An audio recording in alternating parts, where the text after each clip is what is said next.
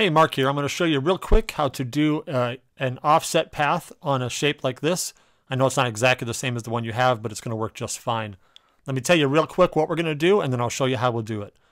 The first thing we're going to do is select this item, and we're going to go over to the Layers panel, and we're going to make a copy of it right where it is, and then we're going to turn off one of the copies on the Layers panel so we don't mess it up.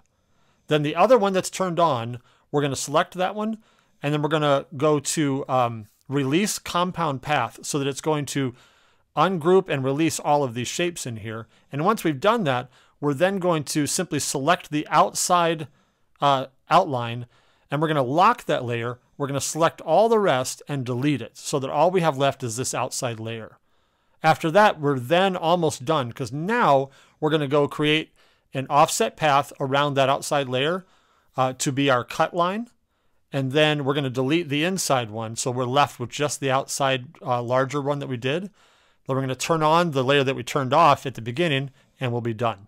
So let's do it. So the first thing we're going to do is go over here, and we're going to drag this layer down to copy right here. So we have two of them. And then we're going to turn one of them off. We're just going to turn that off so we don't mess it up, right? Then we're going to go out here, and we're going to right-click and release Compound Path. And so now you see all these shapes are in there. All we're going to do is click on this outside one right here so that we have it selected, and you'll see it's way down here, right there. And we're going to lock that guy so we don't mess it up. We're going to select everything else and hit delete. So now we've got just this outline, okay? We're already almost done. So now we're going to unlock it. We're going to click on this again so we have it selected. And then go to Object, Path, Offset Path. And you see it already defaults for me to 0.1 inches. And that's the line that we want to cut. Now, you can change that to be whatever you want. You could make it 0, and then the offset path is going to be right on top of the other one. And you can do that, but I think it would look a lot better if you did like a 0.1 or a 0.2, something like that. And then that's going to be your cut line, all right? So you get the line that you want. Let's select the inside one because we're done with that now. Hit delete. And now there's one little thing that'll throw you off. This shape that we made is actually filled with the color of white.